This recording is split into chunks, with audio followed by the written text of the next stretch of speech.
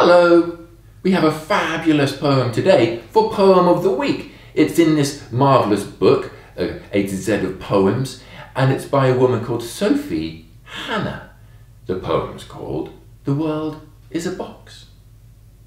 My heart is a box of affection. My head is a box of ideas. My room is a box of protection. My past is a box full of years.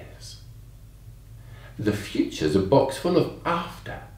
An egg is a box full of yolk. My life is a box full of laughter. And the world is a box full of folk. That's it. What a wonderful poem. What a lovely way of thinking about different things. Some things that are real in the sense that you can touch them and feel them.